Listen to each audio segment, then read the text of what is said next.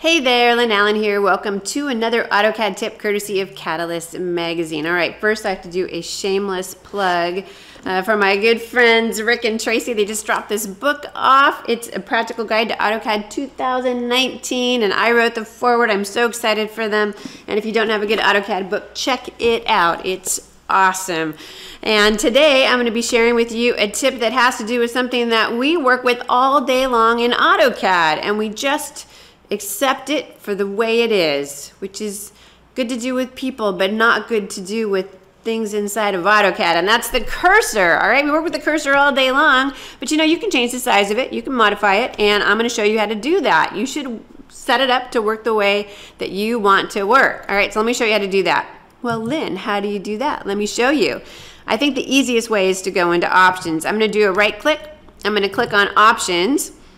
And of course it loves to go to display, so which is good because that's where I need to go today. And here you'll see crosshair size. There's two parts to the cursor. The first part is the crosshair. All right, a little visual for you, the crosshair. And I'm just gonna hold my cursor over to that box where it says it's set to 5. So 5 what?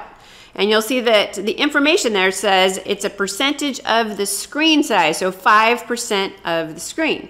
And I want you to also note that there's a system variable called cursor size that you can set if you prefer to type in information, or if you like to type. So I can type in another value here to modify it, or I can use the slider bar if you feel like sliding. I feel like sliding today, so I'm going to make it bigger. Let's set it to say 18. So 18% of the screen size. I'm going to say okay. And now you'll go, okay, all right, now that is a cursor. We can all see that cursor. That cursor is, of course, probably too big for all of us. I do want to point out, though, that you might know some people that have the cursor size set to 100, so it fills the entire screen. There's actually quite a few people out there who have it set to 100. In the early days of AutoCAD, that's the way the cursor was. It was 100% of the screen. It went all the way across and all the way up. There's actually some advantages to having it set that way, and you might know some people like that. So you can give that a try if you feel like it. I like my cursor the way it was. I'm going to do an undo, put it back the way it was, where it defaults to 5% of the screen. All right, you also, the second part of that is that pick box right in the middle. So let's go back into options. Is it on the display tab? Oh no, that'd be too easy. I gotta go find it in another tab. It's under selection because it's also the pick box, right, which you use to select objects, right? So you'll see it here as a pick box. You will see that it tells me that's the pick box system variable. I cannot type in a value. I can only use the slider bar. Let's not be too consistent once again. And I can make it pretty darn big if I want to. Let's just change the size of it, make it a little bit bigger, hit an OK, and you will see that it's kind of a funky looking, if you will, it's kind of a funky looking cursor. Now let's investigate this pick box. Pick box, what is this? Let's look at this pick box. And I have it defaulting to 11. 11 what?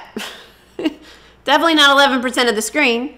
It's 11 pixels, just for your information. And I'm going to type in a large number. Let's type in like 70. And it'll come back. It's going to yell at me. It's going to tell me that I can only pick a value between 0 and 50. Once again, let me remind you, those are pixels. And I'm going to type in 50. That's a pretty big number. That's a huge pick box. If I were to erase something, you'd be like, oh my God, what's it going to pick? Who knows what it's going to select in there? That's a pretty big pick box. I'm sure you're already thinking of ways to torture your coworkers, aren't you?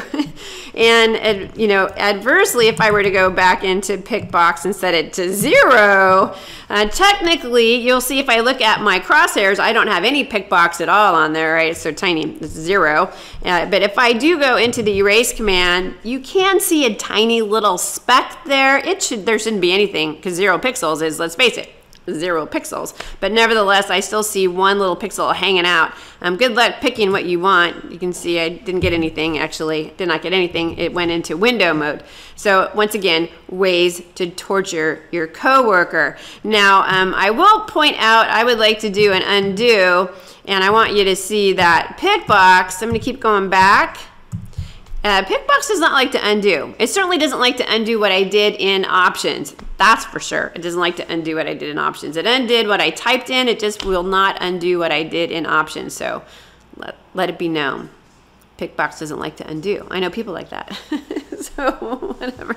So now you know how to control the cursor inside of AutoCAD. So you can control the two parts of it. You can control the crosshairs and you can control the pick box. So you should do that. Set it up the way to work the way you want it to work, and don't be torturing your coworkers now, even though it's pretty darn tempting, isn't it? All right, so have a great rest of the week, and I'm going to see you back here in 2 more weeks.